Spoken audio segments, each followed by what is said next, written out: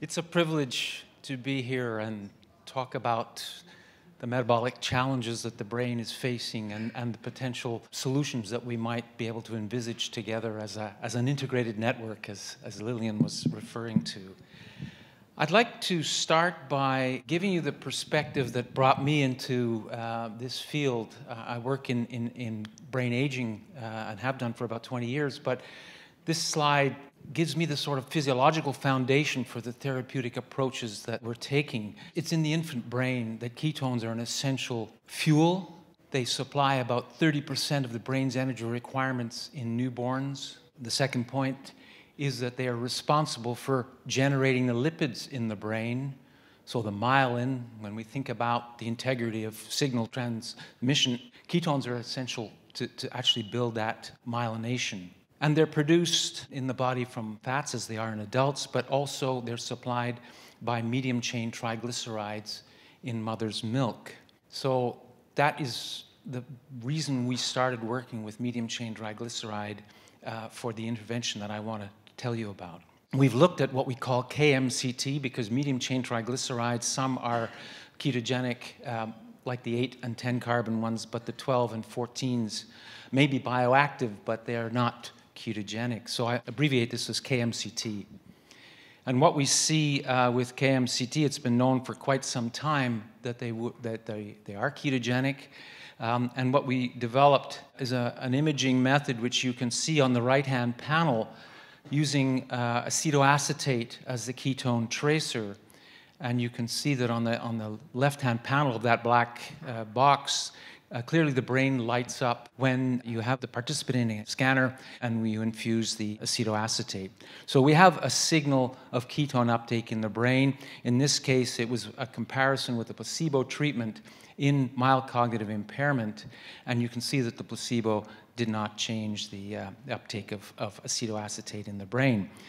The context for this, of course, is that the medium-chain triglycerides, like other ketogenic supplements, have a transitory effect on ketosis, as shown on the panel on the left. What we didn't know when we started this study with 30 grams per day in our randomized controlled trial is whether over 6 months you could sustain a ketogenic stimulation of ketones, which in fact we did observe, whereas there was no effect of the placebo. The bottom line in this project is that not only can we achieve brain energy rescue with ketones, with MCT, but here you have 3 panels showing that 3 of the main cognitive domains are improved, the blue box versus the green box in each of these panels for episodic memory, for executive function, and for language. Now the title says that the improvement was in 5 domains, and I'll explain that in just a moment, what's happening with the other 2. So this is showing that we're seeing a cognitive benefit in MCI, 30 grams of MCT. It's not a very powerful ketogenic supplement.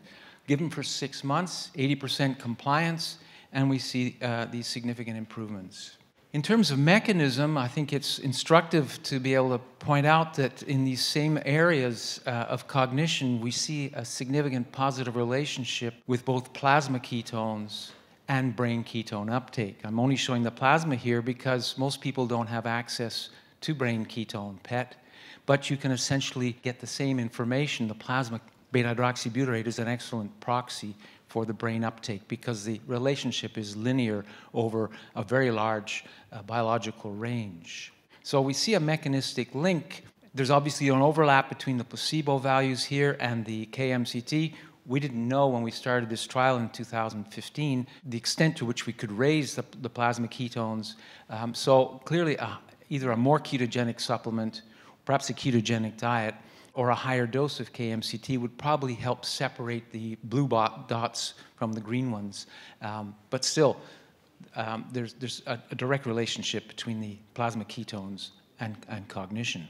So this is the methodology that involved MRI, diffusion imaging, and what we see regarding the 4th cognitive domain, which is, you can see these white matter tracks on the right, and they're listed, the uncinate, inferior longitudinal fasciculus, and so on.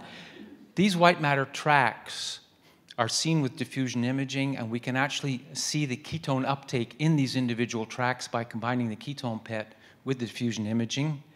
And when we look at the uptake of ketones in these white matter tracts, there's a very strong positive correlation with processing speed, which suggests that we've got a better integration within networks in the brain, and that perhaps myelin integrity is improved by the ketones, whether it's a fuel thing. This is the other area that we looked at, which is functional connectivity in the brain, and the dorsal attention network is the left hand of those set of boxes, and this area, the dorsal attention network, is associated with attention function in the brain, and we see a direct relationship between the ketone uptake in the dorsal attention network, which is shown in red on the panel on the left, and the ketone uptake in that network as well. So this is the fifth cognitive domain, which is improved by ketogenic MCT in mild cognitive impairment, and it seems to be, again, directly related to the availability of ketones, whether for structural improvement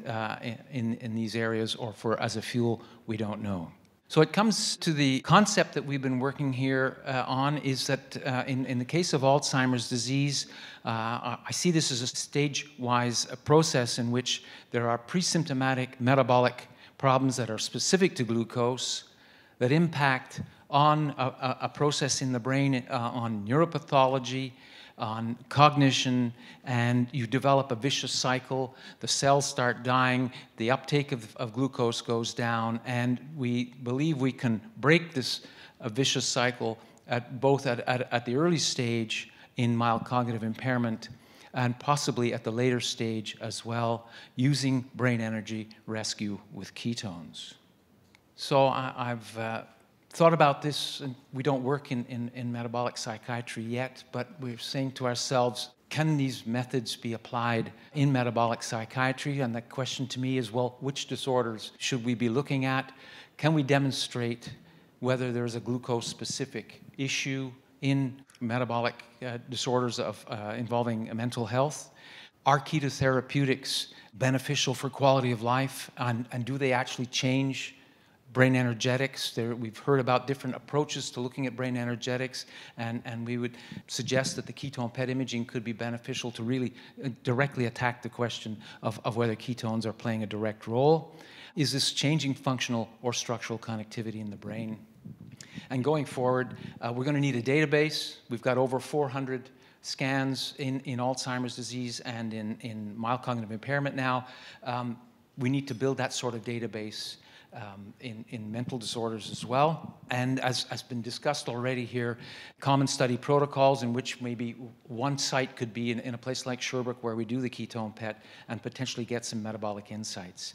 And finally, I think one of the challenges that I haven't heard much talk about yet, if we do work with ketogenic supplements, placebos are going to be critical. There are very few that are available, so this is something that we're going to need to think about. Thank you very much.